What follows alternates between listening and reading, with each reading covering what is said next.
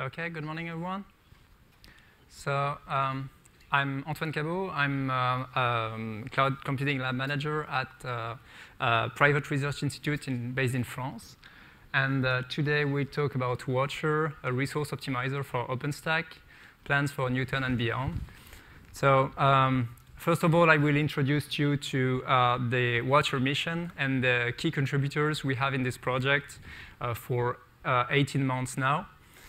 And then Joe Cropper from IBM will introduce in more details about the architecture of Watcher and the other OpenStack components we are using in this project. And finally, Susan Bale from Intel will talk about what we did during the previous cycles, so Mitaka cycle specifically, and then the plans we have, the plan of actions we have for the next release for Newton. Of course, if you have any questions, feel free to ask them at the end. Please use the mic. So about Watcher mission. So as I said before, Watcher is a resource optimization service for OpenStack. So as I presented it many times during this summit, many people told me that there are many different ways to do resource optimization. So, and that's right. It really depends kind of cloud you are running. So it could be public, private cloud. It could be you could use small VM, big VM containers, small flavors, big flavors. So every kind of cloud are different. So building an optimization service on top of this is pretty hard. So what we decided to provide with Watcher is a framework. So this is very important to understand that we don't provide any magic solution to optimize your cloud and reduce your TCO. We just provide a framework where you can build your own strategy adapted to your own environment. So the idea is really to provide all the base code that will be able to handle a strategy and then run it on top of your infrastructure. So in this way, we provide a pluggable architecture that allows you to provide strategy.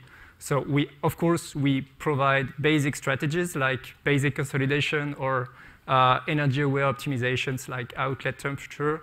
So this is something we will talk in more details after. But the idea is it's really easy to build your own strategy adapted to your own goals or features you want to have in your cloud. So this project, the project has out-of-the-box value. So it means you can just run it on top of your infrastructure and then build your own strategy. Many people during this summit told me that, OK, that's cool. In fact, it's kind of like DRS for OpenStack. So I said, OK, it's like, so if you are familiar with the VMware environment, it could be like DRS, but the difference here is that we allows you to provide your own strategy, your own algorithm. So the idea is not to build a black box. The idea is to provide a way to build your own strategy of optimization. So some contributors we have today in this project. So we started this project 18 months ago. And now we have IBM, Beacom, and Intel as main contributors on this project. And we also have contributions from University Lab in Zurich, and AT&T, Walmart has deep interest into this project. Also ZTE, Orange, and also a team in Russia. So we are lucky enough to have a team all over the world. And the Watcher code is evolving all the time, 24/24. So yeah, that's great. Of course, during the next cycle, the Newton cycle, we hope to have many more contributors on this project, and we plan to be under the big tent during this cycle. Everybody in the room hopefully will be their names and companies will be up here next release. Yeah. Actually, I should also say that we have currently some blueprints that needs new contributors, so we are really welcoming people coming to this project. So coming back to the key features we provide in Watcher. So Watcher provide cloud optimization, for example, using live migration in case of imbalance detection. So we will look at all the CPU metrics we can get from the telemetry system, and then take decision about migrating one VM from one host to another, in case of balancing the load.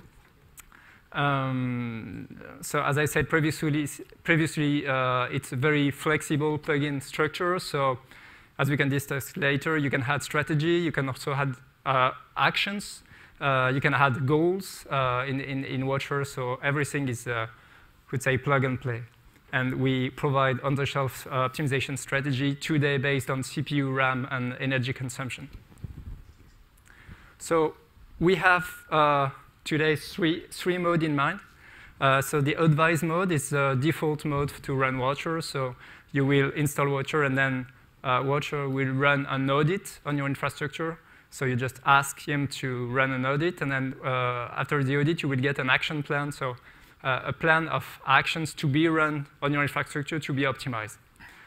So this is the advanced mode. So the administrator has all the, can really say, OK, here is the audit results. That's good, but I don't want to run it because there is something wrong with this, so I don't want to run it. So it's really, you can really choose what you want. And there is an active mode for always-on optimization. So the idea here is to provide a way to constantly optimize your infrastructure by running audits every hour or every 10 minutes if you want, and then run all the optimization automatically. And finally, there is a verbose mode for detailed optimization decision tracking. So we will allow you to run step by step the optimization. So so Joe will go into more details about the Watcher inside the OpenStack ecosystem. Yeah, thanks, Antoine. So we wanted to kind of show up a picture here that kind of talks about how does Watcher interface with the rest of the OpenStack components.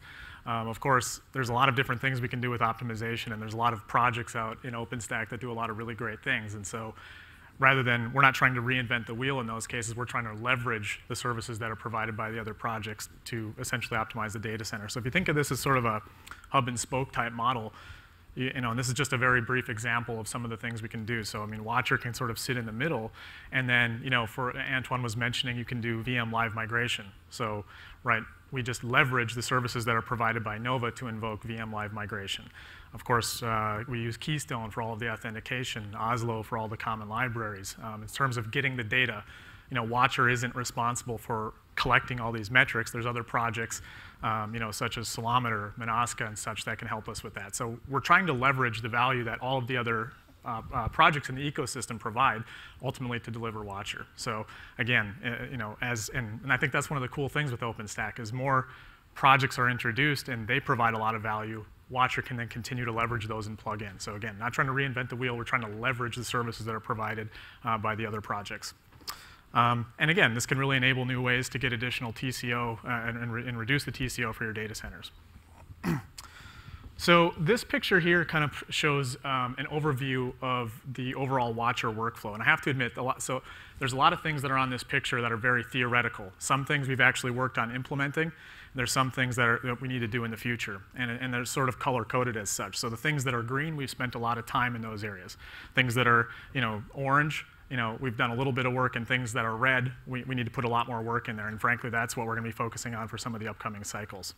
So if you think of this as a continuous optimization loop that's continuously evaluated, and it sort of starts at the bottom with the monitor. So this is all about Solometer, where we're actually trying to go ahead and collect data, collect metrics, what type of CPU utilization, memory utilization, IOPs, trying to get all this information from various data sources. Then that information can be analyzed and aggregated in a way that can then be used. We have a profiler component. Again, the idea would be that you could eventually predict and determine what might happen in the future after seeing patterns and whatnot. And then you have the actual optimizer, the thing that's actually going to work on trying to put together your optimization plan. And as you see an input to there, there's different objectives and constraints. So as some example, Congress could have different constraints that could eventually feed into this, or the Nova scheduler, people have created things like co-location rules, anti-affinity and affinity. All these things can be input, and when Watcher tries to make scheduling decisions and make plans, right, we can leverage some of these other constraints that other projects have defined in the ecosystem. Then we go from the optimized step into the plan. So the planning is ultimately where Watcher will decide that virtual machine A needs to be migrated from host 1 to host 2. It puts together a set of steps that can be acted upon. And then they're all ordered. And some steps could perhaps happen in parallel. Some things need to run serially. And then ultimately you have the executor, the applier that goes in and runs all these steps. And this, again, is a continual loop. This isn't, sometimes when we talk to people, sometimes they have this notion of that staples button, right? You press the button, and okay, everything, that was easy, it was perfect. That's not the case, right? I mean, the clouds are very dynamic in nature, so things are never going to be perfect, and you need to continually evaluate this in a loop to kind of, the idea is that after this loop runs, things were better than they were before, but you're going to need to continue to do this over and over and over again. So this picture here shows a little bit of an architectural overview. So again, that last one was a little bit more theoretical in what we want to do. This actually showcases a lot of the components that exist today in Watcher and sort of how some of the things exist. So if you look in the upper left-hand corner, and by the way, this model tries to adopt very similar architectures to that of a lot of the other OpenStack projects, right? So there's Watcher CLIs. We have a plugin for Horizon. And basically, that's where the administrator or the engine can automatically invoke the various Watcher APIs. And it comes in through a Watcher API, so it's all REST, just like every other OpenStack service. There's the OpenStack bus, so all the different Watcher services all communicate with each other over the message queue, again, just like everything else in OpenStack. We have the Watcher database, which is MariaDB based, and then if you look in the lower left-hand corner, you have the components where we're actually gathering metrics. So these are, again, Ceilometer. We have integration with Ceilometer today. Things like Manaska will come in the future. So any hard lines you see here, those are integrations we have today. The dotted lines are things that we would like to do in the future. And then again, all the Ceilometer data goes into, we basically have time series databases, which is for the reference implementation. We use InfluxDB for that. And then you have the, sort of in the center there, you have the applier, the planner, and the optimizer. And really the planner and the applier are sort of a logical subset of the overall optimizer. And again, the planner is the component that actually, again, takes all of the optimization data or the metric data, puts together that plan, and then it's executed. And if you look in the upper right-hand corner, we currently have interaction talking with Nova, again, to do VM live migrations. Eventually, there's a lot of storage-based optimizations we can do, networks. We want to have integration with Neutron and Cinder and things moving forward. So this next chart here kind of talks about the overall workflow. What are some of the objects or entities you deal with within Watcher? And I'll kind of go through this, and there's the subsequent slide actually has a better picture of this. But basically, the first thing you do, Antoine was sort of talking about in his initial discussion, that you really have different strategies and goals that you want to achieve. And we provide with our reference implementation, there's a few out-of-box things that can give people value. But one of the real benefits of Watcher is that it's very extensible. So you can go in and add different plans or strategy that's going to help you in what you're trying to achieve with your clouds or data centers. So you create a goal, and then you create an audit template that gets connected to this goal. And the audit template is sort of a one-time creation. You create one of these. And then in step 3, the administrator, or you could have a service that does this in an automated fashion, goes ahead and actually creates an audit, which then uses the audit template. So just as an example, an example of a strategy might be, I want to stripe all the virtual machines in my cloud, or I want to pack, I want to fill up one host, move on to the next one. So those are examples, and that can be some really simple examples of a type of a goal you would create. And then the audit creates all of the plans, or all of the different steps that need to be generated. And then the applier, again, goes in and apply those. And so if you look at this in a picture form, I think this does a nice job. And by the way, we'll have these charts up so people can come back and also reference these as well. But I think if you look over at the administrator triggers one of these audits. And again, if you look in the upper right-hand corner, again, that's where you have that goal. So that's the one-time configuration that, again, we provide a few out-of-box things, but then contributors can add additional goals and strategies to whatever your heart's desire is.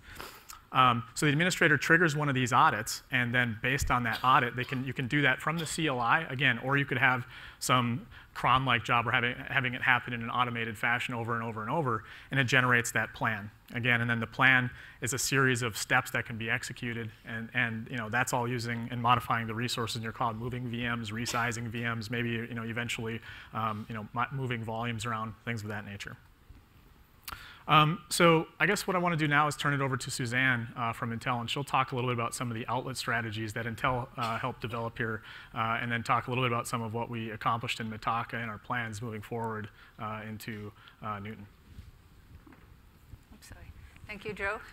So as Joe said, my name is Suzanne. I'm with Intel, and some of the things that we contributed to Watcher, besides just hardening the infrastructure, are some of the algorithms that we've been working on with customers around data center optimization. And so one of the examples that we've had is this outlet temperature, where some of our customers are trying to raise the temperature in the data center, look at the spec for the server, everything looks fine, but then some of the component behind the servers might start melting because the temperature gets too high. And so just as a quick example, given that this strategy is pretty simple, we just wanted to go over, what are the things that we're actually doing in this strategy. So we take in this case, the outlet temperature require a server that has IPMI and the power thermal on the kind of Intel power thermal. And given that it has those features, you can actually read those telemetries out of accelerometer and then start applying this strategy. And this was just kind of a quick examples where we started by looking at, does this hypervisor have outlet temperature? If it does, then we filter those and we look at, okay, is the outlet temperature for that hypervisor over the threshold? So it's a kind of a simple algorithm in this case where we look at the temperature. Is it over the threshold? If it is, yes, then we can take an action. If it's not, we just leave it alone.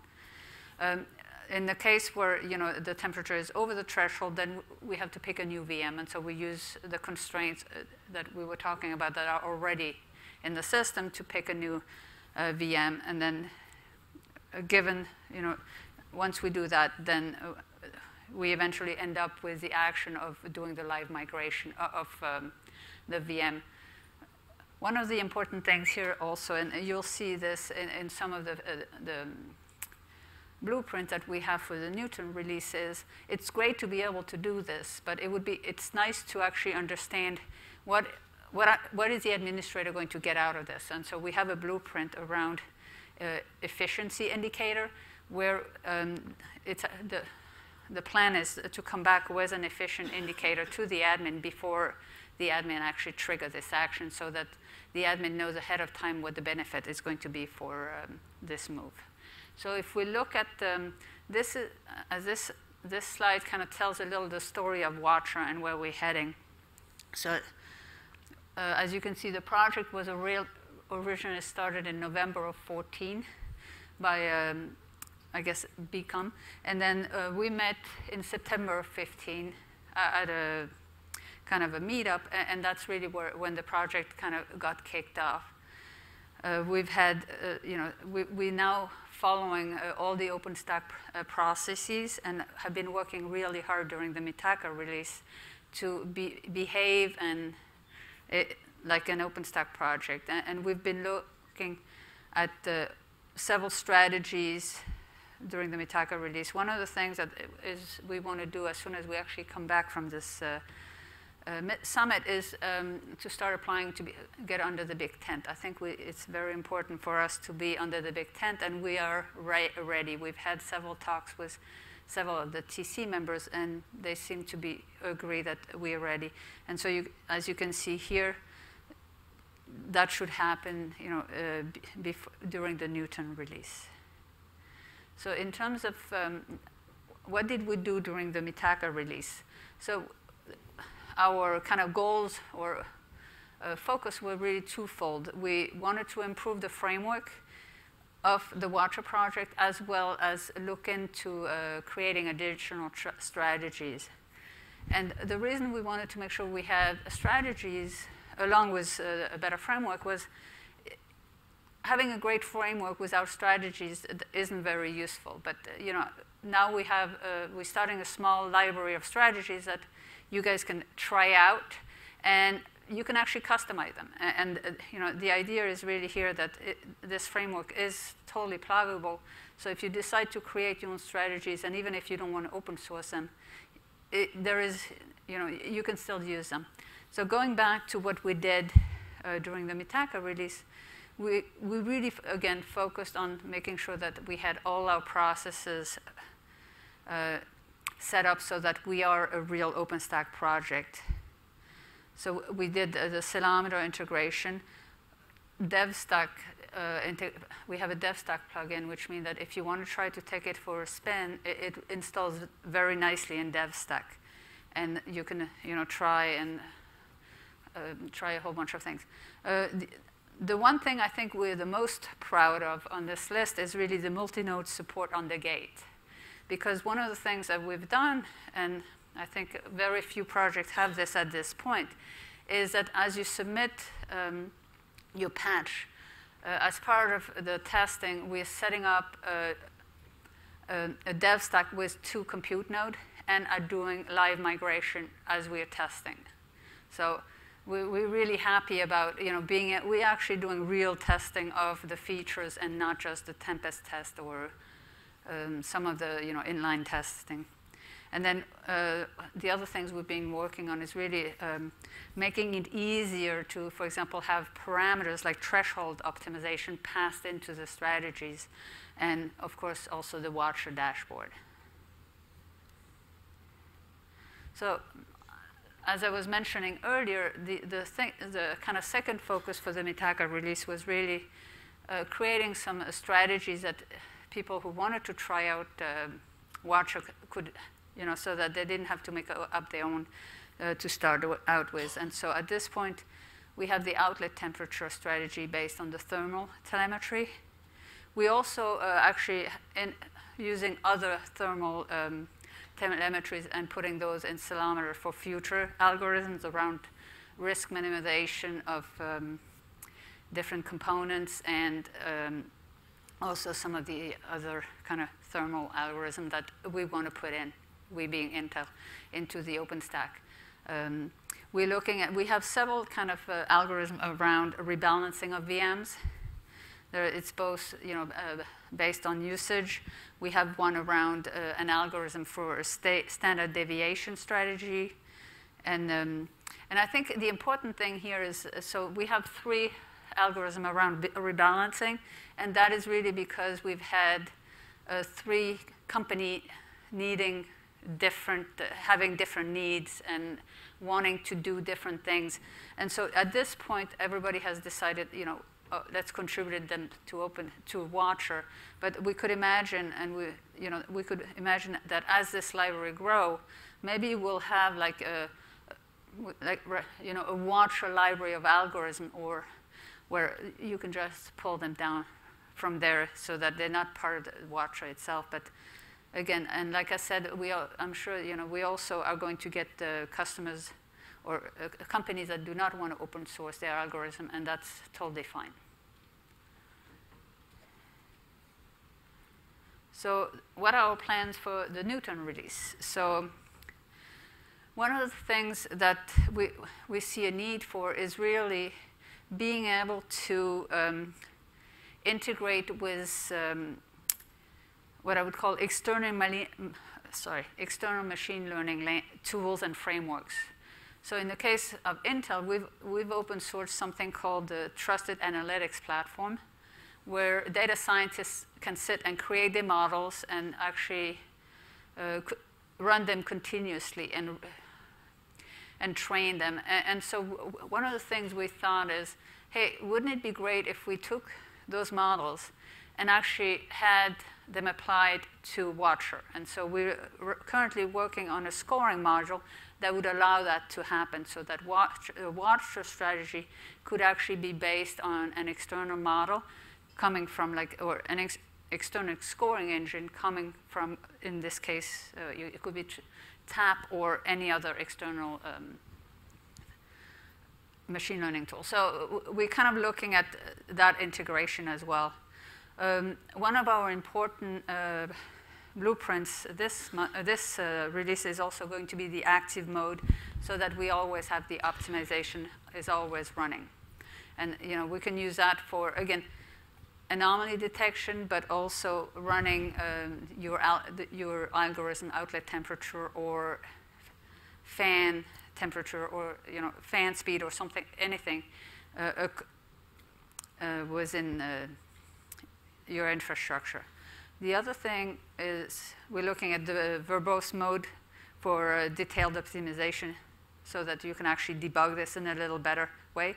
I already talked to you around the efficiency indicator that would actually tell the admin that as part of the action plan, we would return this efficiency indicator so that the admin or the operator would know ahead of time what kind of improvement can I expect out of my cloud. And so that is something that we're looking into as well.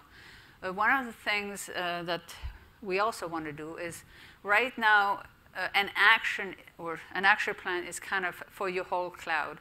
One of the things we want to be able to do is actually create an action plan per entity or per group. So for example, if you have host aggregates, we want to be able to say, optimize just for this host aggregate or for this group, and not across my whole cloud.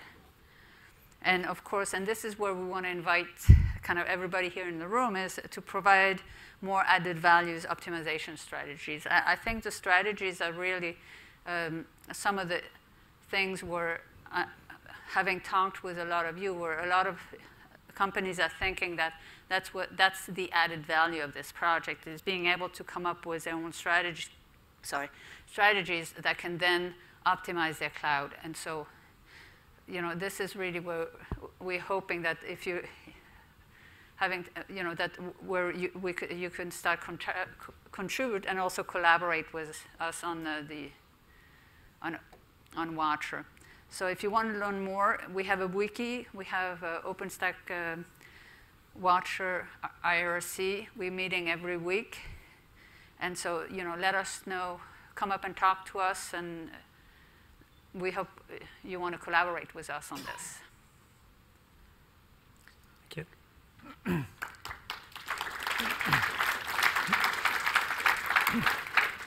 And although we're up here, there's some people from the Watcher dev team I see out there, and a few people back there. So again, thanks everybody. Yeah. Appreciate your help and everything through this release. So, thank you.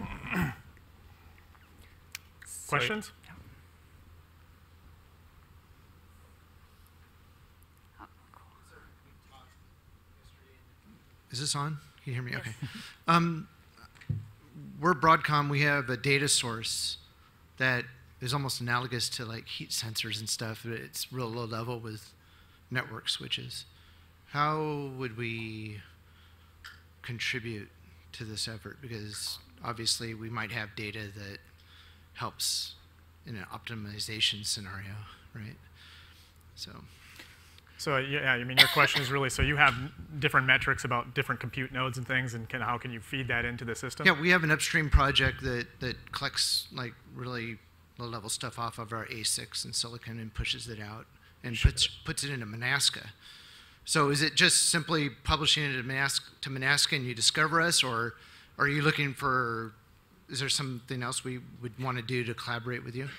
I mean, we could talk. I mean, so if you remember back to, I think, let's see if we go back to, let's see, which chart was it? So this slide here. So right now we're integrating with Ceilometer and can pull metrics from there. We don't have integration with Manaska yet, but that was something we were looking at doing. So once that line turns from dash to solid, we could look at where your information, where it's stored in there, and then, I mean, ideally that would be all you'd have to do is get it in there, and once that piece was done, then that information could be made available and could be used for maybe find you on IRC or something and say, we're publishing this stuff? Yeah, we could chat on IRC and actually kind of dig into that. But that's kind of the cool thing about this, is that if people are pushing their data into these other sources, and we give you out-of-box integration with that, then it makes people that actually want to go ahead and build strategies and whatnot around using that data, it makes it pretty seamless. And I had one other question. Earlier talk,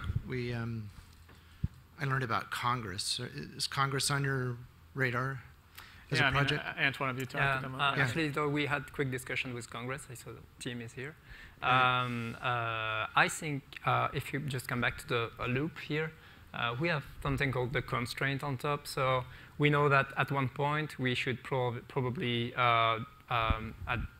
exchange with Congress to get all the SLA thing. I mean the constraints that the administrator has put on the infrastructure. We need to get them and then put them into the decision engine. So that's possibly another path for my data. I published to Manaska.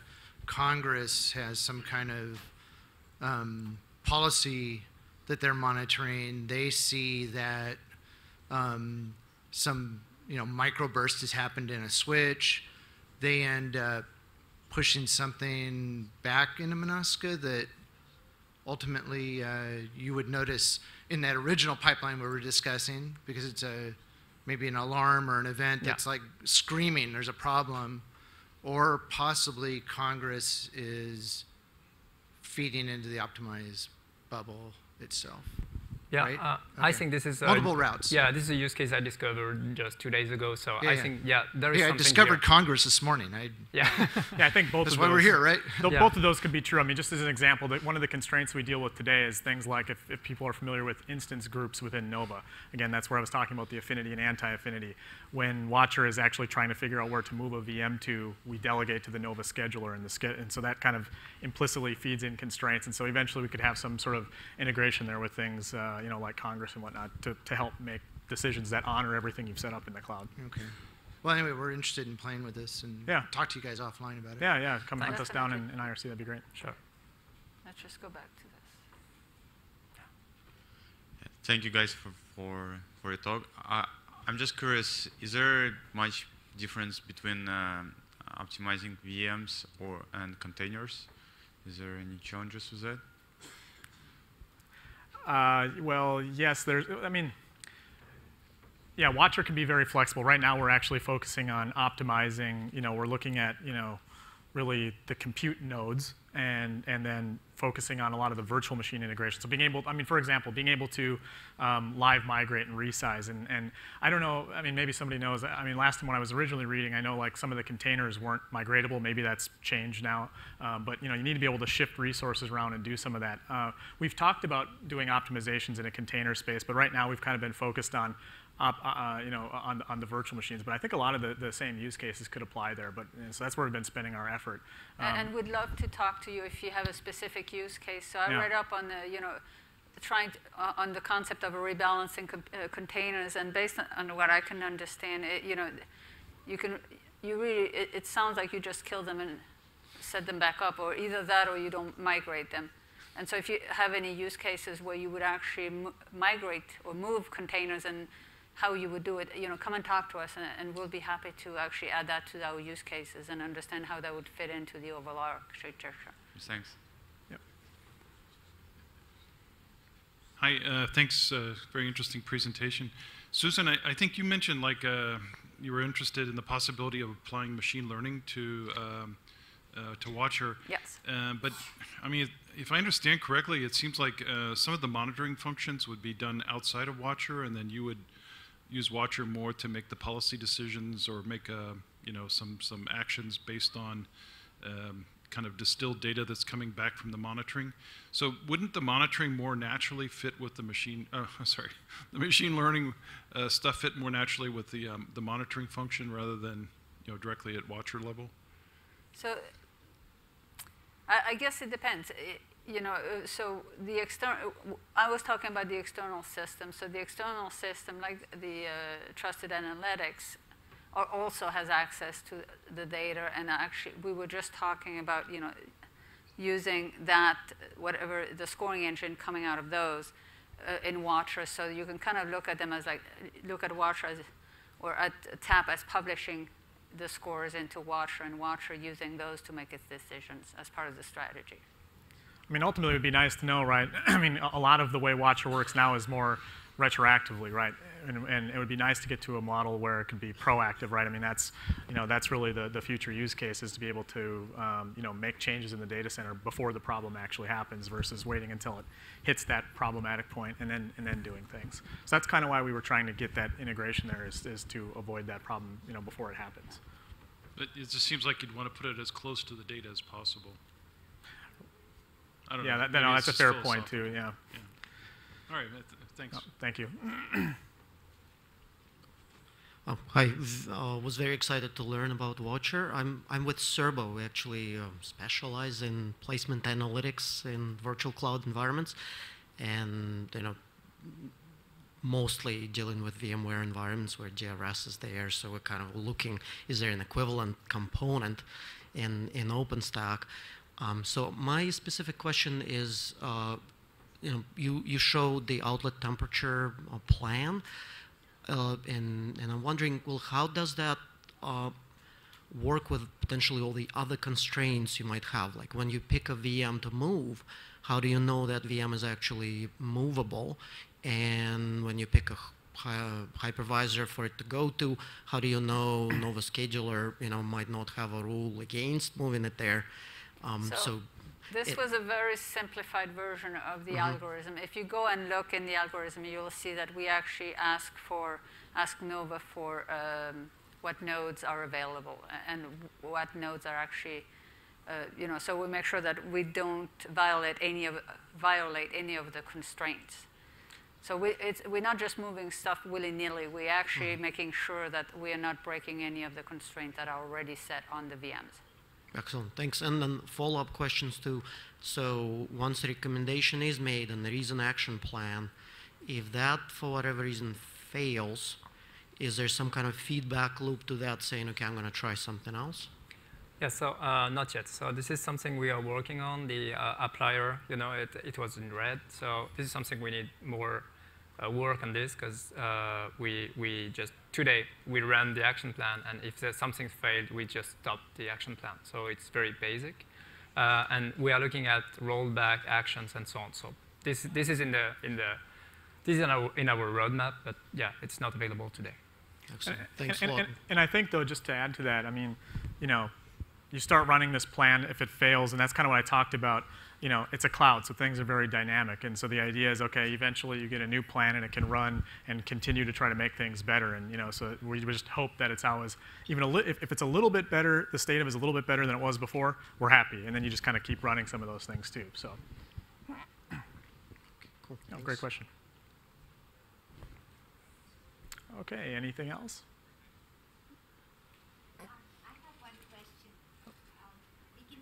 Please go to the microphone.